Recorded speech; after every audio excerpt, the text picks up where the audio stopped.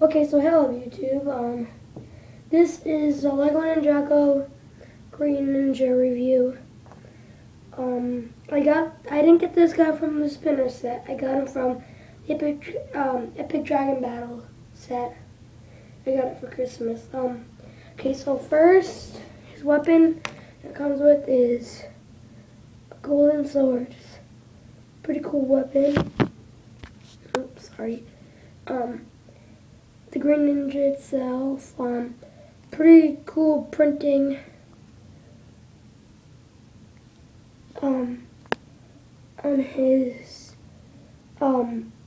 waist and his stomach.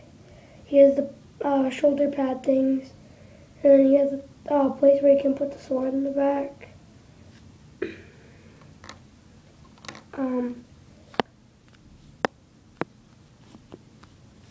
Put my camera down for a sec.